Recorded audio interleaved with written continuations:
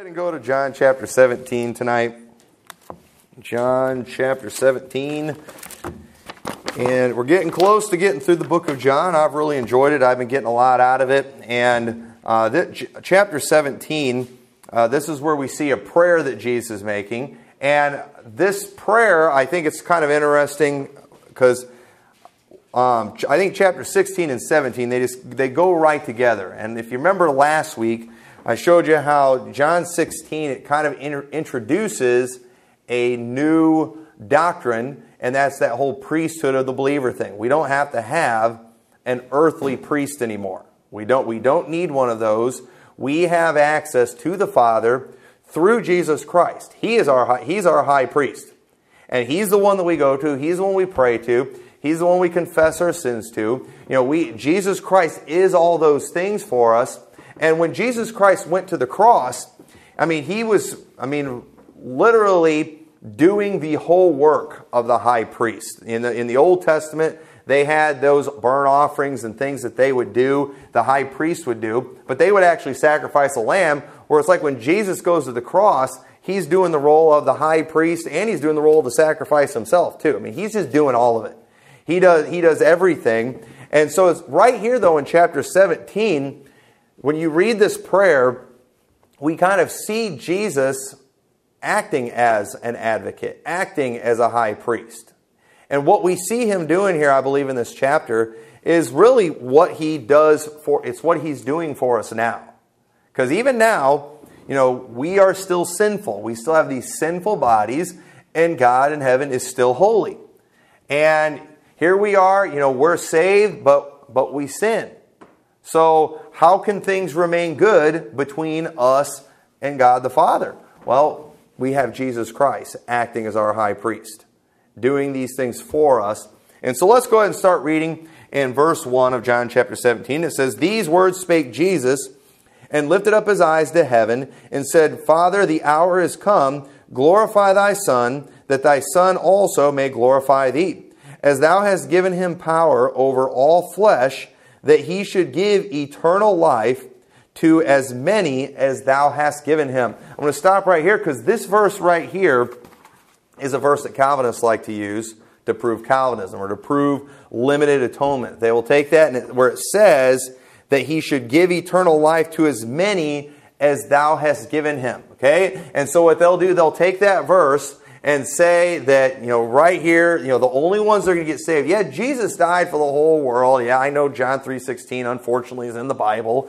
But at the same time, the only ones that could get saved are the ones that the Father has given Him. The ones that the Father has chosen. There are those who were chosen before the foundation of the earth. And, those are the ones who get saved. Those that the Father has chosen. Those who the Father has chosen to regenerate, and they'll use this verse. I've had them use this verse to me before. But once again, sometimes we've got to zoom out. We got to look at the big picture. You got to look at the full context. And Baptists and all Baptists, we do this too. And on all false religions, I say this all the time. They just zero in on one phrase and they run with it. They'll say, "Look at that phrase. This is what that means," and they'll run with it. Well, let's let the Bible define itself. And so when He says that, I'm going to show you, this does not prove limited atonement, okay? And go back to chapter 1 of John. So it says the only one, so you can say that He's going to give eternal life to as many as Thou hast given Him, okay? And let's look at some other verses in John to show what that means, what that's talking about. It says in verse 9, "That was the true light, which lighteth every man that cometh into the world. He was in the world, and the world was made by Him, and the world knew Him not. He came unto His own, and His own received Him not. But as many as received Him, to them gave He power to become the sons of God, even to them that believe on His name, which were born not of blood, nor of the will of the flesh, nor of the will of man, but of God." Okay, now verse 13 is another verse the Calvinists will use. No, you're not born of your own will. You're born of the will of God. But we see here, if you read more than just that one verse, that it was the will of God that all who believe would be saved. Okay? That was God's will. Those were the ones that God gave Christ, those who would believe. Okay, that's what what he's talking about in verse 2. Those that the Father had given him. Jesus died for the sins of the whole world, but the only ones that the Father were going to give him were those who would believe. Okay, but you can't take that and then say, well, God picked them. And I'll show you here too, in chapter 1, that is not what happened. Because look at verse 11 and 12 prove that he came to everyone and was offered to everyone. Verse 11, he came unto his own, and his own received him not. And many people mistakenly, they'll use that verse too, when it says he came unto his own and his own received him not. They'll use that, and I've probably done it before too, to say that's talking about the Jews. You know, the Jews were his own, you know, because Jesus was a Jew and they were a Jew. But if you look at what it's been talking about here, it says he was in the world, and the world was made by him, and the world knew him not. You know, it's talking about the whole world. Everybody that's on the world, you know, came from God. And he came unto his own, and his own received him not. And I believe, you know, they're all his, but not everyone received him. I don't think it's appropriate to just apply that to the Jews, but it says he came unto his own, and his own received him not. So right here we see that he came to people who didn't receive him. So how can you say that's limited atonement right there? It sounds to me like he came for everyone, but his own received him not. Okay? How do you receive something? Okay? You just take it. Okay? How can you take something unless it was offered to you? Y'all see that? Not everyone offers or accepts the free gift of salvation, but it's offered to everyone. It was offered to the whole world. And the ones who got eternal life were those who received it. But as many as received him, those who took him, those who accepted him, those who accepted the free gift, those ones, they became the sons of God. And how did they do that? By believing on his name. Not because they were chosen or anything like that. And it says, which were born not of blood. It had nothing to do with bloodline. It wasn't because they were Jews, nor of the will of the flesh. There was nothing about their flesh, nor of the will of man, but of God. That was God's will, that those who believe would be saved. And so right there, you know, we see that, you know, that does nothing to prove limited atonement. You know, and so how much did it cost those who received him? Okay, how much, those who received Christ, how much did it cost them? Nothing. It was free, right? You know, and so nobody can brag on their works, can they? Because it was free. How much, you know, how did they receive him? By faith. Okay, we're saved by grace through faith. And what is it that determines who receives him? And that's their will. Are they going to take it or are they not going to take it? Are they going to accept it or not accept it? Are they going to have faith or are they not going to have faith? And if only certain people would have come to Christ, then they would need to specify that any that came, or then why did they specify any that came he would not cast out? Because look what it says. Where's that verse? I lost the verse where it says, him that cometh to me, I will in no wise cast out. Okay? Why did he need to say that? If only certain people could get saved, okay, then why would he add that verse, him that cometh to me, I will in no wise cast out? Wouldn't that mean anybody that comes to me, they will not be cast out? I mean, right there, that proves anyone can come to Christ. Him that cometh to me, I will in no wise cast out. Why do you need to specify that? Because people might think, well, what if this person comes? What if that person's comes? You know, what if they're this bad? You know, what if they're, you know, not a Jew, whatever? Jesus said, no, him that cometh to me, I will in no wise cast out. And so that verse too, I mean, it just absolutely destroys limited atonement. Anyone can be saved. If it was predetermined, if it was only based on who God had chosen, then why would he say that? He's saying that to make sure it's just real clear, hey, anyone who comes to Christ, they will be saved. He will not cast them out. So to take verse 2 of John chapter 17 and use that to prove limited atonement, you're not taking the Bible in full context. You're not reading the full book of John. That's not even close. That's a major twist of Scripture. Oh, it was John chapter 6, verses 35. Go ahead and turn over there. I want to read that passage to you. John chapter 6, verse 35, it says, and Jesus said to them, I am the bread of life. He that cometh to me shall never hunger. He that believeth on me shall never thirst. But I said unto you that ye also have seen me, and believe not. And all that the Father giveth me shall come to me, and him that cometh to me I will in no wise cast out. All that the Father giveth me proves, it's God who chooses. But right after that he says, and him that cometh to me I will in no wise cast out. In other words, anyone that comes, they're getting in. I'm not going to cast them out. For I came down from heaven not to do my own will, but the will of him that sent me. And this is the Father's will which hath sent me, that of all which he hath given me I should lose nothing, but should raise it up at the last day. So it's very clear when you look at what the Bible teaches about God's will. It was God's will that those who believe be saved. And, it makes perfect sense because, every religion, everybody has some kind of idea, some kind of philosophy about what a person has to do to go to heaven. Most people think it's some kind of good works. You got to achieve some level. You got to repent of your sins. You got to do this. You got to do that. Everybody's kind of got something, but they're all works-based. Everything's works-based.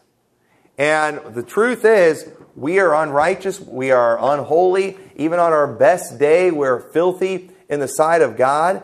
And it was God's will that just those who believed would be saved. And that's why it's over and over and over again mentioned in the Bible, especially in the book of John, especially in the book of 1 John, that it's about those who believe. Those who believe. That's what God chose. And that's the mystery too, because the Calvinists all like to talk about, it's this mystery that we can't understand, who God chose and why he chose them. Only God can know that. No, the mystery is, how is it that God chose to just save those who believe? That there's no merit in that, in just believing on him. There's no accomplishment that we have done in us just believing in him. And you know what? That's called grace, my friend. That God would just choose to save those who believe without works. That's the mystery. The mystery is not who got it and who didn't. So it is. It's a major, major stretch. I mean, it's downright heresy to teach something like that. So anyway, look at what it says in verse 3. And this is life eternal, that they might know thee, the only true God, and Jesus Christ, whom thou hast sent. Eternal life, it comes simply from believing in the Lord Jesus Christ. See, we know God when we believe in the Son. That's why I said, if you've seen me, you've seen the Father. This is life eternal, that they might know thee, the only true God. Okay? How do we get eternal life? By believing on him. This is life eternal, that they may know thee, the only true God, and Jesus Christ, whom thou hast sent. The way we get salvation, by believing on the Lord Jesus Christ. That's what believing in God is. Believing on the Lord Jesus Christ. And so, when, look at verse 4. It says, I have glorified thee on the earth. I have finished the work which thou gavest me to do. Okay, and notice that part there, because this goes along with something I'm wanting to preach here, hopefully in the near future. But it says, I have glorified thee on earth. I have finished the work which thou gavest me to do. Okay? Jesus just said, I finished the work thou gavest me to do. But wait a minute. Jesus hadn't gone to the cross yet, has he? Okay, whenever we teach that Jesus, went to hell, like it says in the book of Acts, where it says, thou shalt not leave my soul in hell, nor suffer thine Holy One to see corruption. And in the book of Acts, it flat out specifies that wasn't talking about David, that was talking about Jesus. And people, they lose their mind when you say that. And it's like, no, when he was on the cross, he said it is finished. But wait a minute. Even after he died on the cross, didn't he have to raise from the dead? Even after he rose from the dead, didn't he have to ascend to the Father? And even after he ascended to the Father, doesn't he eventually have to come back and get us? And after he comes back and gets us, doesn't he have to judge us? And after he judges us, doesn't he have to rule and reign come back at Armageddon? And doesn't he have to rule and reign for 1,000 years? And after he rules and reigns for 1,000 years, doesn't he have to deliver up the kingdom to the Father? And then after that, who knows eternity after that. There's lots of things that come in. People, they lose their minds when you say that, because no, on the cross he said it is finished. But wait a minute, actually before he went to the cross he says, I finished the work that thou gavest me to do. So what's going on here? What is he talking about? Well, there's two possibilities. One, he had finished what he had been assigned to do at that particular phase of his mission. Okay? John chapter 19 verse 30, because here we see it in John chapter 19 verse 30, and when Jesus therefore had received the vinegar, he said, it is finished, and he bowed his head and gave up the ghost. Okay? So wait, I've finished the work here in chapter 17, but then he goes to the cross and says it is finished later. Why? Because at the point he was at, when he is saying that prayer, he had finished what he was supposed to do. Many times, even in our own jobs, we have different things we're assigned. Okay, where I work, they, in order filling, they'll give me my last trip. And when I finish with that trip, I am finished order filling. But there's things I have to do, other things I have to finish before I leave. There's other phases to what I do. There's other phases in my job. And Jesus Christ, before he goes to the cross, there were things that God wanted him to do before that. And he finished those things. And when he was on the cross, he finished paying for our sins. But there are still things that he had to do. Things that, he still had to die. When he said it is finished, was he dead yet? No. But he was, and it's interesting that it mentions after he had received the vinegar. Then he said it is finished. Maybe, I don't know, this is just my opinion. Maybe it's because it was prophesied. I believe in the book of Psalms that they would give him vinegar to drink. And he needed to fulfill that prophecy. And so there he did. He filled so many prophecies when he died on the cross that night. And maybe that was the last one. And so it is finished. And he gave up the ghost. And so, just a terrible argument right there. Whenever people throw that in your face, just show them John chapter 17 and verse 4. And so, but another possibility too, we see in, turn over to Hebrews chapter 4 verse 1. Here's another possibility, because he said it is finished. There he said it is finished at the cross. And in Hebrews chapter 4, in verse 1 it says, Let us therefore fear, lest the promise being left of us entering into his rest, any of you should seem to come short of it. For unto us was the gospel preached as well as unto them, but the word preached did not profit them, not being mixed with faith in them that heard it. For we which have believed do enter into rest, as he said, As I have sworn in my wrath, if they shall enter into my rest, although the works were finished from the foundation of the world. For he spake in a certain place of the seventh day on this wise, and God did rest the seventh day from all his works. Talks about the works being finished from the foundation of the world. If we will enter into his rest. Well, how do we enter into his rest? Okay, we enter into his rest by ceasing from our labors. We see that later. By ceasing from our labors and trusting in the work of Jesus Christ. And those of us who are saved today, we spiritually are living the Sabbath day because we are resting from our labors. We are not working for our salvation. We are trusting in his work. We have entered into his rest. And you know what? The works were finished from the foundation of the world, the Bible says. In Revelation, you're not going to turn over there, but in Revelation chapter, lost my spot, 13 verse 8, talks about the Lamb slain from the foundation of the world. So maybe that's what he was talking about. But wait a minute, it hadn't happened yet. He hadn't done it yet. But listen, God, if God's word said it's been done, it's been done. Even if it hasn't happened yet. And I'm not in heaven yet. I don't have my glorified body yet. But I can still be called the Son of God just because of the fact I believed on his name. And therefore nothing can change the fact that I am saved and I am going to be like Christ one of these days.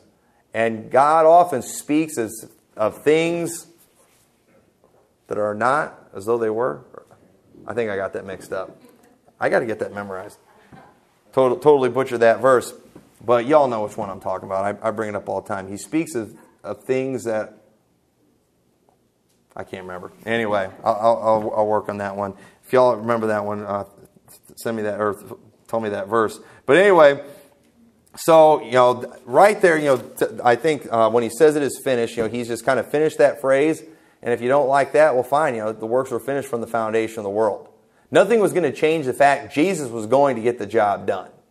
And so, either way, people who use the fact that Jesus said it is finished on the cross to, discount what the Bible says in Acts about Jesus going to hell, that's just a foolish argument. So look at verse 5. It says, "And now, O Father, glorify thou me with thine own self, with the glory which I had with thee before the world was.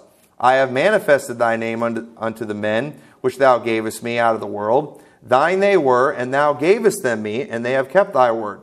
Now they have known that all things whatsoever thou hast given me are of thee, for I have given unto them the words which thou gavest me, and they have received them, and have known surely that I came out from thee, and they have believed that thou didst send me."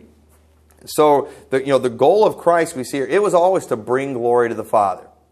And we see multiple references to that in the Bible. He wanted to glorify the Father. He wanted to do the will of the Father. The way we glorify God, it's not just by saying glory to God. It's not just by doing lip service. When we do the works of the Father, when we do the will of the Father, that's how we glorify God, when we do God's will. Many people, whenever they're faced with a difficult situation and, it appears, they're tempted to sin in order to make something happen, they don't realize that when, the way to glorify God in that situation is to trust Him and do what He says no matter what. That's how we glorify God, by being obedient to Him, obeying His commandments, even when it looks like it's not going to work. And so the only difference between the saved and the lost are the saved hear the words and receive them, and the lost don't. Okay, look what it said there again in verse 8. "For I have given unto them the words which thou gavest me, and they have received them, and have known surely that I came out from thee, and they have believed that thou didst send me." That's the only difference between the saved and the lost. Hey, and listen, we could point out some things in our lives, maybe some of us, where we're better than a lot of lost people. You know what? I'm regularly convicted at people I come across. There's some people. There's one individual I can think of that I work with, that he makes no claims to be saved, but he is just one of the nicest people I know. He could go walk into any church, and everybody would consider him this godly individual because he's got such a great attitude, a great spirit. He's got probably one of the best work ethics I've ever seen in my life. And the guy's got the best testimony in the place. I've never heard anyone say a negative word. Well, I think one person one time tried saying something negative about that guy, and everybody was like, "You're an idiot." Nobody was buying anything negative against the guy. It was like, this guy's saying something bad about him? And I was like, they're an idiot.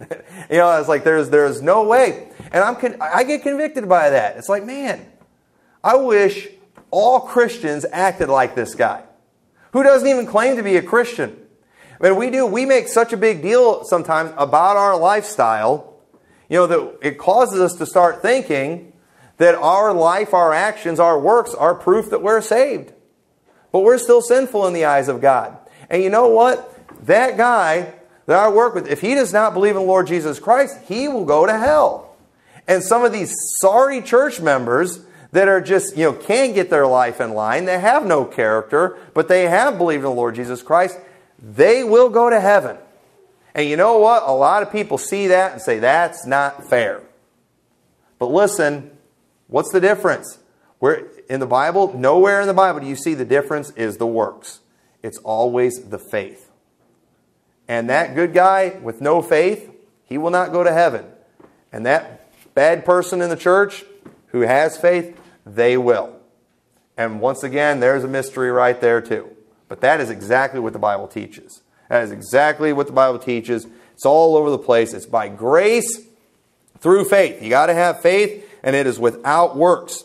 And so, and notice how, Jesus, he didn't say anything to God when he's talking about them too. When he's talking about those who had received him and had received his word. It's interesting how Jesus never said anything about their changed life. Lord, look at how these disciples have changed. Look at how different they are. No, they still weren't very good, were they? They were all just about to abandon him. Peter was about to deny him 3 times. And right there, Jesus, he's not talking about their changed life. Jesus didn't talk to the Father about how they had repented of their sins. He didn't mention any of those things. He said they receive my words and they believe me. That's what Jesus brought up. And so, it's crystal clear, and you're going to see it in a little bit. It is very clear in the Bible that Jesus wants us to have a changed life. He wants us to be different. He wants us to be holy. That's to come. But at the same time, Jesus didn't mention that when talking about their salvation. They receive my words and they believe. That is what makes the difference. So verse 9 says, I pray for them. I pray not for the world, but for them which thou hast given me, for they are thine. And all mine are thine, and thine are mine, and I am glorified in them. And now I am no more in the world, but these are in the world, and I come to thee, Holy Father, keep through thine own name those whom thou hast given me, that they may be one as we are. Right here in this passage, we see everything that belongs to God belongs to Jesus. Everything belongs to Jesus belongs to God. And just as Jesus and the Father are one, notice this too. He mentions how they are one, and it says, and it includes us. We who are saved are one with the Father and the Son. And I like that too, because that verse destroys the modalist view of John 10:30, where it says, I and my Father are one. And people use that to say that Jesus is the Father.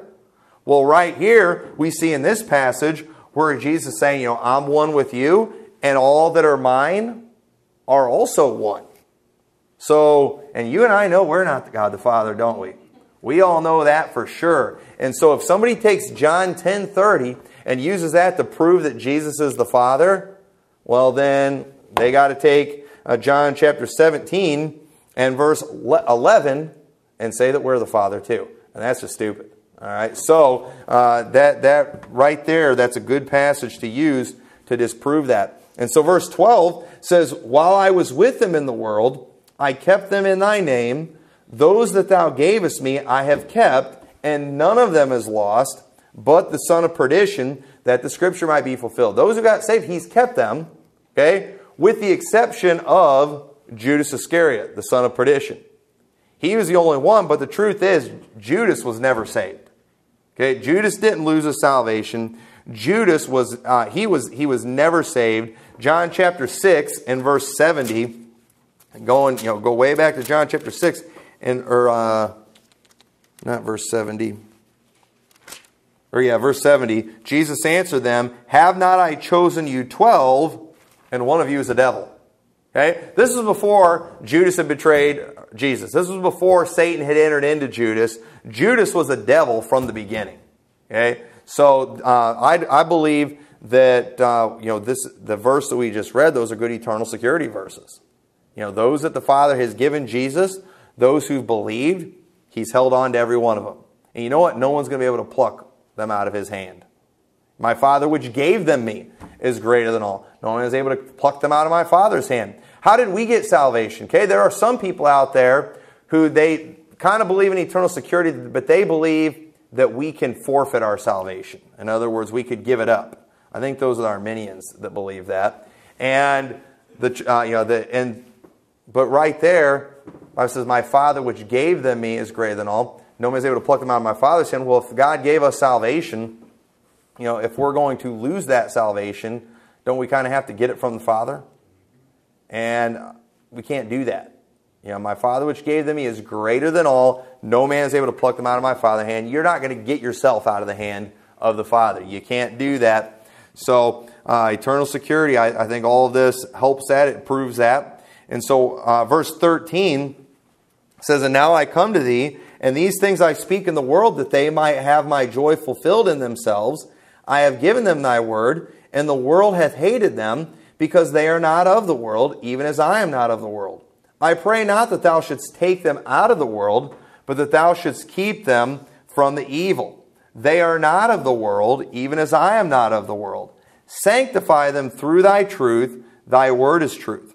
As thou hast sent me into the world, even so have I also sent them into the world. And for their sakes I sanctify myself, that they also may be sanctified through thy truth. So while we're saved without works, it is very clear, there's no doubt that God wants us to live clean, holy lives.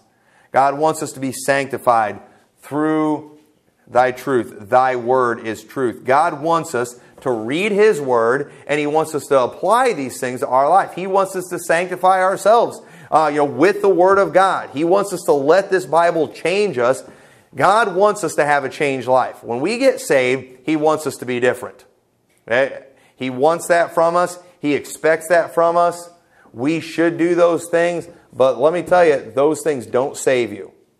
And they're not proof that you're saved. They're not proof to God that you're saved. It's proof to everybody else that you're saved. But it's evidence to everyone else you're saved, but it's not proof to God. And so we see, though, Jesus, He was praying to, He's right here, we're seeing Him. He's doing this act of the high priest for us. He's going to the Father for us. He's praying for us. He prays that, that He would, He said, mentions how we're not of the world, even as He was not of the world. I pray not that thou shouldst take them out of the world, but thou shouldst keep them from evil. What's He doing? He's praying that we would be protected from harm. Okay, evil is not just sin, but it's when a sin that causes harm. And it's very clear, that as believers, now maybe not so much in America, but you're in many parts of the world, and in that part of the world, especially during that time, being a believer, it puts you in great danger of evil. And people, and all the disciples had evil done to them. And God allowed it, but you know what? At the same time, Jesus prayed God would keep them from evil. And God does allow difficulties to come our way sometimes, but you know what? When He does, He helps get us through it. He will protect us, and so thank God we have Jesus going to bat for us on that. When things come our way, when harm comes our way, we can rest assured knowing that, yeah, this happened to me, it was no fun, or this could happen to me, that wouldn't be any fun, but you know what? Jesus is going to know the whole time what's going on. He's going to be interceding to the Father, and the Father is not going to allow me to go through any more than I can handle. And anything I make it through, I'm going to be rewarded for it. I'll be glad that it happened. And, I think if we knew the rewards that were waiting for us, I think we would be begging for persecution. That's why Jesus said, leap for joy. These Christians that are just whining and complaining because, preachers like us, we talk about going through the tribulation. Okay, I think if they knew what the martyr's crown was like, they wouldn't be so freaked out at the thought of that. They would be like, man, I hope I get it. I hope I get martyred. I hope I suffer persecution. Do you realize what is coming? And when you know that and listen, the Bible doesn't show us, it tells us some about it, but we just got to believe by faith that it will be worth it. Whatever we go through, it will be worth it. What are we going to get? I don't know for sure. What's that crown going to be like? I don't know. How much is it worth? I don't know. We all want to know these things. Hey, just trust God. He's going to take care of you on that. None of us are going to get shortchanged. Anything we go through, the worse it is, the better our reward's going to be.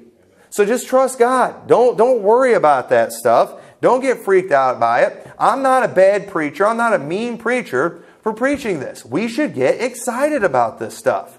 And if anything, these Christians that just, are so used to their just easy piece of cake American Christianity, we ought to be scared to death of the fact that, we've got it so easy that we are going to be, when we stand before God on Judgment Day, that it is going to be just the lamest thing in the world. We're going to have no rewards because we never went through anything.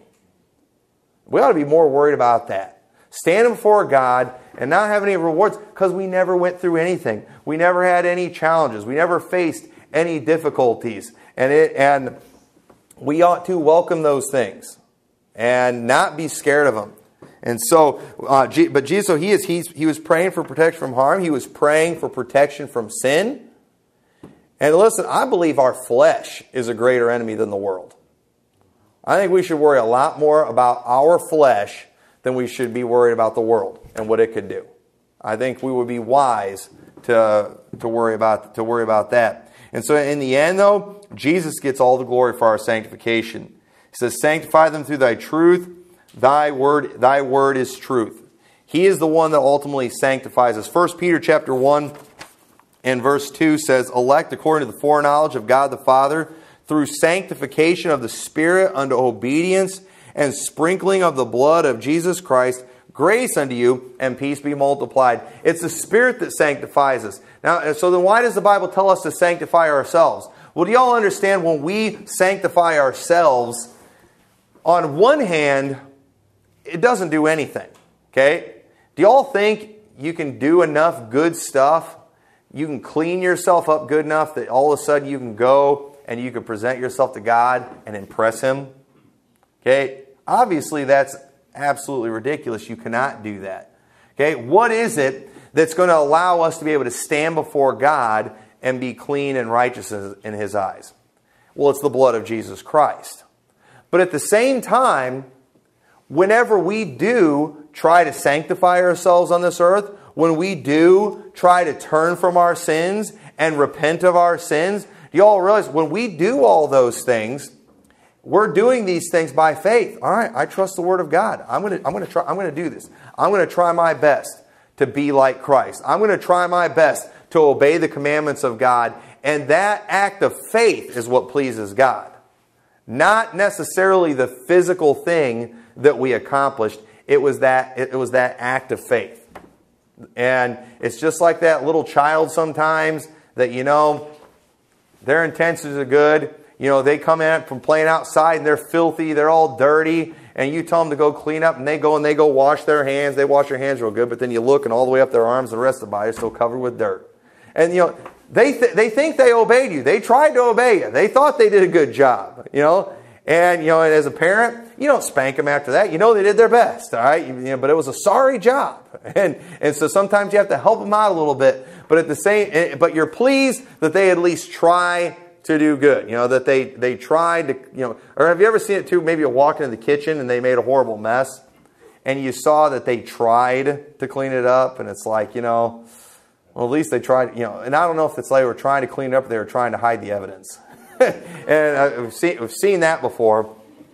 And I've got a horrible story I could tell about somebody who made a horrible mess in the bathroom when I was at my dad's church and attempted to clean it up. And you want to talk about a failed attempt. I mean, it was a failed attempt, too disgusting to describe in church. And I'll tell you right now, that attempt did not cause me to have mercy. It was not good enough. It was horrible. I'll tell somebody that story after church if you're interested in hearing a really gross story.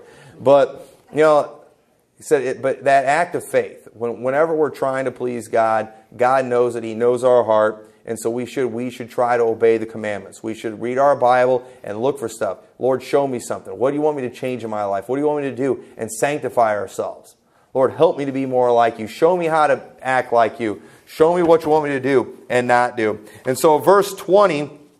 It says, neither pray I for these alone, but for them also, which shall believe on me through their words. So Jesus isn't just praying for the disciples here. He said, I'm praying for all those which, after shall believe on me through their word, that they all may be one, as thou, Father, art in me, and I in thee, that they also may be one in us, that the world may believe that thou hast sent me. And the glory which thou gavest me, I have given them, that they may be one, even as we are one, I in them, and thou in me, that they may be made perfect in one, and that the world may know that thou hast sent me, and hast loved them as thou hast loved me. So right here, Jesus, He's not just praying for the disciples, but all those who would be saved because of their ministry, because of their word. Okay, Jesus gave them His word, and then they were going to go and they were going to go spread His word, and He called it their word. Those who would believe because of their word, because of their testimony, because of their preaching. And God wanted them all to be one. Okay? And that's one of the problems too I have with dispensationalism. They're always separating everybody, aren't they? They're always, you got the bride, the church here, you got Israel over here, you got God's bride, Israel, Jesus' bride, the church, always separating everything. But we see in the Bible that no, Jesus is trying to get all of them one in Him, and He's in the Father. We are all one. We are all one group, and when we get to heaven, I know the song, I Can Go In, it talks about all the different groups coming in. You got the martyrs, you got the prophets, you got all these different groups, and then there's this other group, those who are saved by grace. That's stupid, folks, all right? It's a pretty song, but that's just not biblical, all right? Everyone is saved by grace, and we are all one in Christ, and all those who are in Christ are also one with the Father, one group. Okay? One group, one bride, and right there, that passage right there proves it. And we're still in the Old Testament dispensation. And yet he's talking about those that are to come in the New Testament dispensation. It just once again, just bad theology that comes from that. And so verse 24 says, Father, I will that they also, whom thou hast given me, be with me where I am, that they may behold my glory, which thou hast given me, for thou lovest me before the foundation of the world. O righteous Father, the world hath not known thee, but I have known thee, and these have known that thou hast sent me, and I have declared unto them thy name, and will declare it, that the love wherewith thou hast loved me may be in them, and I in them. See, the love God has for us is the same love He has for His Son. Now, that's pretty amazing right there when you consider how sinful we are. That God would love us the way He loves His Son. For God so loved the world that He gave His only begotten Son, that whosoever believeth in Him. We all know that verse. God loves us and like He loves His own Son. That is an amazing thing. Well, how can that be? Well, it's because Christ is in us. And that causes us to love Him. And I think a way you can almost compare that is like grandparents, all right? They automatically love their grandkids, don't they? Why is that? It's not their kids. Yes, but the ones who begat them were their children. And just like, my children are special to me because they are a part of me, well, any human beings that come from them are going to be extremely precious to me too. Why? Because they're a part of my children who I love, and they're a part of me. And so you have Jesus Christ, who is the Son, and all of us who are saved, we have Christ in us. And when God sees that, it pleases Him, just like when I see those grandkids, I hope they all look like my side of the family. I know they're going to look like the other side of the family too. But the first thing that I'm going to be looking for is the McMurtry in those kids. I want to see the McMurtry in them. And you know what? Even if there's not much, all right, the littlest thing I see that's McMurtry, it's just going to make me love them like crazy. You're not going to be able to help it. And that's how God is with us. And I believe I will love my grandkids just like I love my children. And I understand that we're not God's grandkids. We're sons of God. But I believe it's a similar thing that we're seeing there because Christ is in us. And God's going to love us that way. So just amazing, just a great passage of Scripture there that God is going to love us the way He loves His Son. But we know that love God has for us, it's not because of us, but it's because of what's inside of us. It's because of Jesus Christ. And so thank God for Him, because we're going to stand before God one of these days, and if Christ is not in us, God's not going to love us. He's going to cast us into the lake of fire. And I definitely don't want that to happen to me, so I thank God Christ is in me. And so in chapter 16, we looked at Jesus as our advocate. And we see an example, I believe, in this passage in this chapter of Jesus going to the Father on our behalf. Jesus Christ praying for us. Not just for the disciples, but all those who are going to come after. That's us. He was praying for us. And thank God we have Jesus Christ as our high priest. Last verse I want to look at, Hebrews chapter 4. Says, seeing then, verse 14, that we have a great high priest that is passed into the heavens, Jesus, the Son of God, let us hold fast our profession. For we have not an high priest, which cannot be touched with the feeling of our infirmities, but was in all points tempted like as we are, yet without sin. Let us therefore come boldly unto the throne of grace, that we may obtain mercy and find grace to help in time of need. One of the reasons that, guys, we can just never win sometimes when it comes to our wives is because we don't know what it's like to be a woman. And we can't know what it's like to be a woman because we've never been a woman. And you know what? I don't care what Bruce Jenner says. We can never be a woman. All right? It's just, it can't happen. And with God, okay, He looks at us in our sin, and it's disgusting to Him. But the Father cannot empathize with us the way Jesus can. Jesus, though, there's a difference with Him because He became man. He became like unto sinful flesh, and He was tempted in all points like as we are. But the big difference between Him and us is He was tempted and never sinned. But because of the fact that He became a man made out of flesh, just like us, He is able to be our high priest. He knows what we're going through. He understands. And that's amazing too because He does understand. He could have said, you know what? I lived 33 years and I never sinned. Y'all can die and go to hell. He could have said that and been completely just in saying that. But He did not say that. He loved us. He had compassion. He had mercy. He paid for our sins. And He is our advocate. He is our high priest with the Father. And we're all good. Things between us and God are good thanks to Jesus Christ. And what a wonderful blessing it is to know that He's got our back. To know that He prayed for us. That He still makes intercession for us. And I don't have to fear going to hell. I don't have to fear messing up and losing my salvation. I have a great high priest, Jesus Christ, and He will keep me.